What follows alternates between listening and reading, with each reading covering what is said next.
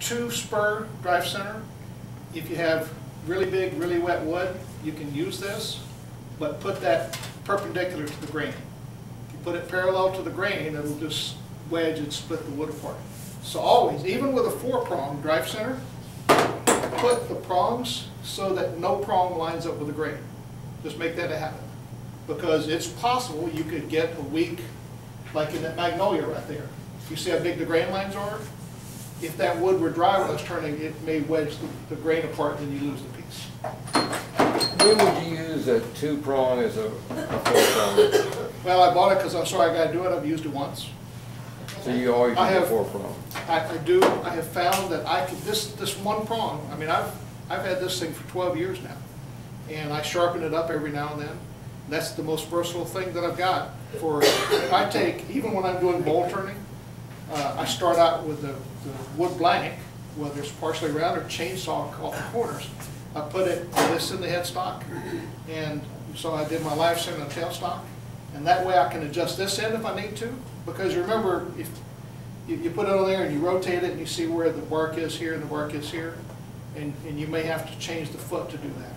Now at the top part, if you're doing a natural edge bowl, you got to line these 2 up the best. You may have to move the top end piece. So if you use something like this, you can. If you got a faceplate, you got what you got. If you're just using a jam chuck, you got what you got. So I start everything between centers. Everything I do starts between centers. And always with a 4-prong drive spur. Okay. That's what I do too. I use it 2-prong spur. I used to use it more. When I had a 4-spur drive center like that, the smaller one, on light woods like maple and stuff, it could tend to drill more. And so I went to a 2-spur one, which you can drive in farther and it really hangs in there. But what I tended to, I got a bigger 4-spur one, and I use that more, just because it was better. Not that big. If you drill this one in, yeah. But you know, and I did that for a while too. That's why I say I used it once. That's being a little facetious, but not much. I did it for the same reason, because I was getting the drill in. I found that as I learned to sharpen and as I learned to back off the push of my cut, even when I'm roughing from a chainsaw piece, it doesn't ream out nearly as much. And if you drill the little pilot hole first, yeah, I find it depends on the wood you're using. Yeah. All right. We didn't talk about the glue chuck using hot melt glue. Now, don't use the glue that you get in the sewing center. That stuff just doesn't have enough purchasing power. Go to the hardware store and buy the glue sticks in a hardware store, Home Depot or somewhere. They got more oomph to them. And it doesn't work on wet wood, but you take. How big a piece could you use that for? As big as you want. I've seen professionals turn 16, 18-inch diameter with it, and they swear by it. Do you have about a 40% purchase or 30% purchase on that? Or what? I don't know. I don't use it much. Again, I saw a guy do it, so I just went and bought a cheap standard. That was the one cheap purchase I made. But you put it on the piece, you have to marry the 2 up pretty quickly. And it'll do sometimes when nothing else will work. You'll find today, you asked me, Tina, how you decide. Some days your normal stuff just doesn't work and you don't know why. Doesn't work, try something else. There's no magic to it. But you would take a faceplate with a block of wood on it. You'd put the glue either here or on the foot of your piece, one or the other. Put it between the tailstock with the appropriate size cone. Push it up while the glue's still hot. Marry it together, let it sit until the glue hardens. And then you can pull your live center away. If you do enough, you learn what will hold and what will break apart. And a lot of people put one more bead around it. Yeah, yeah, you're right. People do that. Now, with the one way, you also get the bigger cone. So that's another way for the jam chuck. So I can take this end off, and I can either put that in a bigger opening piece, like this, and now that rotates freely because it's on the ball bearing center. Or you can turn it around, it'll mount like this. So if you're doing spindle turning, this won't do it. You can have a live center, you can have a jam chuck like that goes inside that big cone. just another metal. That is a really nice lime center. Now, Dan's not here, he was going to talk about production turning, but this step center, the reason these are good for production turning, especially for spindle turning, is you've got that, like you said, the point in the end that's spring loaded. And if you do enough of these,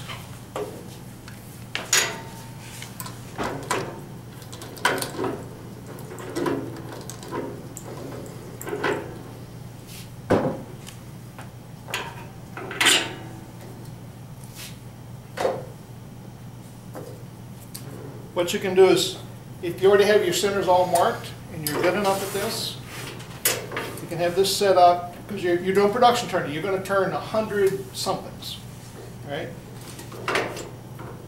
You have it set up so that you take this, that's spinning, you never turn the lathe off. You put that in the little hole that you've got, you crank this thing in, now, you know, mine goes a lot faster. You push it in until these teeth grab, and then you let it go, and it's spinning. Then you crank this down, you turn it, all you have to do then is put your hand like this, take it off, take another one, stick it right back in. You never turn the lathe off, because you'd be amazed if you're making 100 spindle somethings in a day, how much time you spend with that on and off button, waiting for this thing to ramp up and ramp down. All right? I did it with bottle stoppers and some other stuff.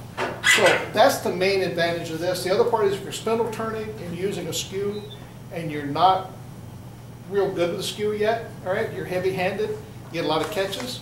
If you get a catch with this, those teeth will just sort of ream themselves out, but the thing doesn't go flying off like it would if it were in a chuck of some sort. All right, so this is really good for spindle work. I don't use it for anything else. You can, but I don't. It's also good for multi-axis, because instead of having only 4 teeth to catch, you get more. All right, for this is your normal Jacob's chuck. All right, it's like in a drill press, and the teeth are pointed like that. If you're going to turn something where you hold it in here, it's going to crush the fibers. So Craft Supply took a bunch of those, and they drilled the teeth off, so it's round inside. This is made for 3/8" dowels. If you're turning bottle stoppers, it's a standard 3/8" dowel that goes through the center. Kids' tops, it's really good for that, so that you put in here, when you take it off, it doesn't crush the fibers that you now have to cut off. Sometimes using the regular Jacob's chuck, it'll crush the fibers and things will snap and split. You don't have to do that. What you can do is spend a whole lot more money and buy a set of collet chucks. And Chuck, you have some collet chucks in yours, only they're homemade, right? I have I don't know if I wanted that. Isn't that what this is? Well, yeah, I got that, but I was just wondering if I had my 1970s collar chuck. I have a picture of it. Okay. These are collet chucks that I've made that I just drill out to what I want to hold. Put it through the bandsaw, put it in the long jaws. The long jaws just crush that, do a wonderful job of holding it. So that's 1¼ inch for the 1¼ inch aluminum that I was using to make handles. You make all those you need for virtually nothing, and usually to grip them, you use a pipe clamp or something, right? A band clamp. Well, I use, Not a pipe clamp, but a band. It fits right into these long Yeah, jaws okay, here. if you got the long jaws. So if you don't have the long jaws, then you can't. Yeah. Then you have that, you know what I'm talking about, the band clamp, the screw, Yeah. hose clamp. You can use that. That'll squeeze that down a little bit. Or like I said, this one has different size inserts. This one's 3/8" inch for bottle stoppers and kids' tops. And this just goes on and off. You don't have to think about it. All you have to think about is how much money you just spent. All right, this is called a dead center. It's dead because nothing rotates. This is, or a cup drive was the older name for it. This is how you used to drive all the wood before they came out with the spur drives, especially spindle turning. Because again, if you get a catch, that'll just spin in the wood, and because that sharp edge is still stuck inside the wood, it's not going to go flying off. But if you're going to use these to drive with, or if you put them in a tailstock, you have to put wax on them so the wood doesn't burn and smoke. So, but they have their purpose, and if you're doing a lot of really delicate turnings, these are a good drive center, right? Because you don't get the heavy catches. Now this is just a Jacob's chuck made to, with no key. These things are worth their weight in gold. I would advise if you're going to buy a Jacobs chuck, go ahead and buy one of these. And forget about these kind that you have to put the key in. Because there's no way to hold the key here like you do with a drill. And you never have, they're all different sizes. You get this one, your hands are always the same size, so it'll always work for you.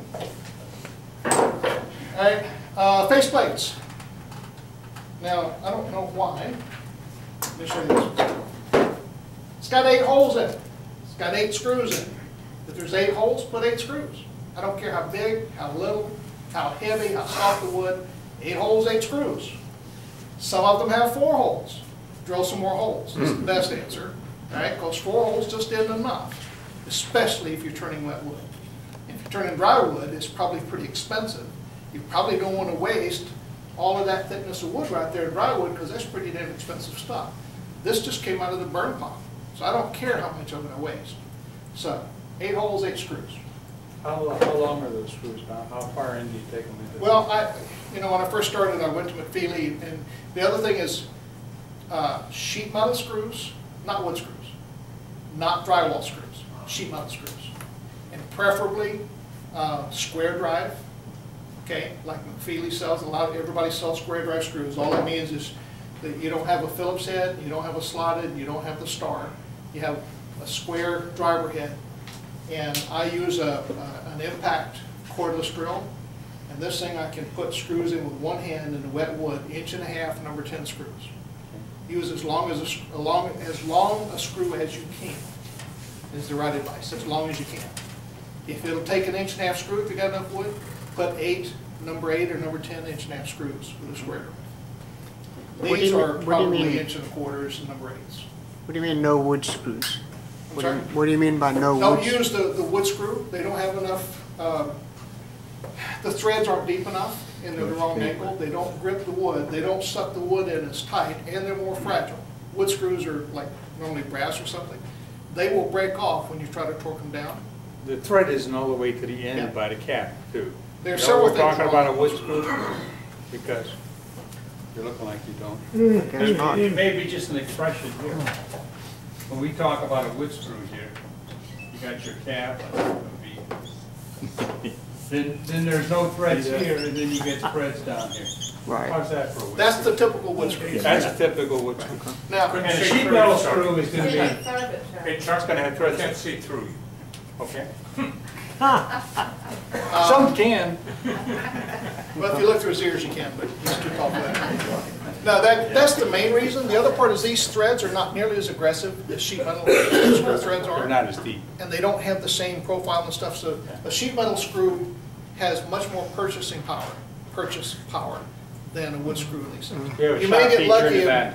I was gonna say, I think the sheet metal screw is pretty much cylindrical except at the point, Right. and the wood screws are all tapered, so if Yeah. they loosen a little bit, you've lost your grip. Yeah, okay. Some of us have already lost our grip. What about what about Thanks, the John. pocket hole screws that they use, like Craig?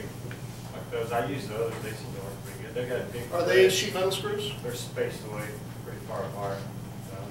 I don't know. Those are Pocket hole good screws, screws, but I don't know whether it'd be good for.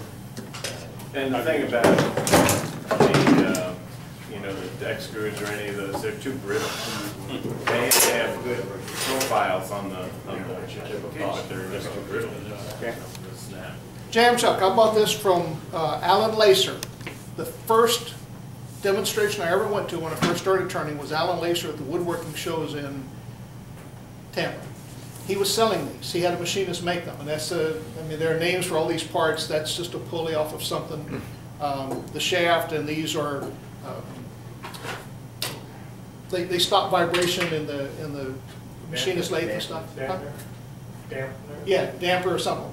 Anyway, he made these, and he put the little piece of plywood on the end and this little piece of foam rubber, and he gave you some extra foam rubber. While you can make your own, this thing has paid for itself many, many, many times over because I never have to recondition it. I don't have to rebalance it. It goes in the headstock. It's there, and I am ready to jam. And it's, because this machine is going to run true no matter what I do. I cannot make that not run true. And it's the number 2 Morse taper. Right? You can make your own. You can see Alan Lacer at the symposium. or you can probably order one from it. But that is, was one of the wisest purchases I made, rather than trying to make it myself. All right, so for the really deep, I do an awful lot of really deep polish ones. Do you have any of that polished one right there? You? None of these, you know, the one I just had won't fit inside here. But if I want to turn that foot off, how do I hold it? I can hold it in my jaws this way, but it's probably going to vibrate. I can hold it this way, but I guarantee it's going to vibrate. So I take this and put it in my scroll chuck, put it in the bottom, put the live center until it's balanced, and then if it's doing this, now usually by this time all I'm doing is the very foot of this thing. If it's doing this, I just stuff something in here to help fill up the hole so that it won't knock around as much. But again, light touch, it's just a piece of 2x4 or 2x2. I keep those all the time. Piece of sandpaper glued to the end to help give it a little bit of driving friction.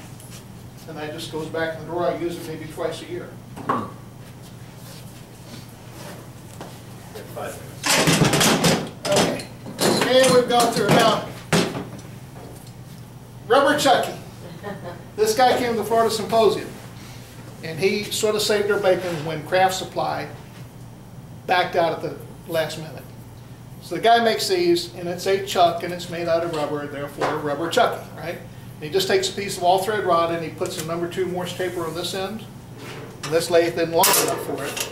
But if I have a really deep hollow form or a really deep base like that, this will go a long way. I've got an extension for it that'll fit on this end to make it longer. And then I've got a shorter piece to make it shorter. And I can either drive, you hand me that base. I can either drive it like this. If it's bigger around, I stick it inside and drive it in the bottom just like I did that piece of wood. And this rubber has really good purchase. It'll grab the wood and spin it and hold it still. Or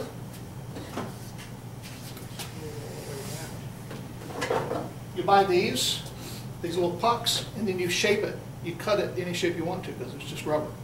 So if I had a custom shape, if I wanted to put a step ledge on here, I could do that and hold this thing. If it were bigger, I could cut that step ledge just to fit this. And the next piece a little different, I just turn that to whatever you want to do. And just keep buying these. They're just threaded pieces, Florida Gator colors. Go Gators, go T-Bow. So they come in all different sizes. That's Rubber Chucky. And is the end of that shaft drilled for a draw bolt? 1/4 inch? Draw bolt? No. No. No, the other end for a 1/4 inch sanding For a disc? draw bolt. it is, it's specifically drilled for the extension. Let me see. Yeah, okay, Mine's it drilled is. with a set screw. It is. There's a set screw right there. I haven't done that, but you What certainly I could. do is I put a 1-inch soft sander in there with, you know, the Velcro with the 1-inch sanding disc on it, and screw that part all the way down. Mhm. So it will hold the top of the vessel, and the bottom will bottom out on the sanding disc. That's, he demonstrated that. I just wasn't going to go that far with it because we're out of time. But I do what that he's all saying, the time. what he's saying is if I want to run this nut all the way down and screw this thing, well, this one is metal, but I could screw this till it comes through. So, let's see if I can do this back.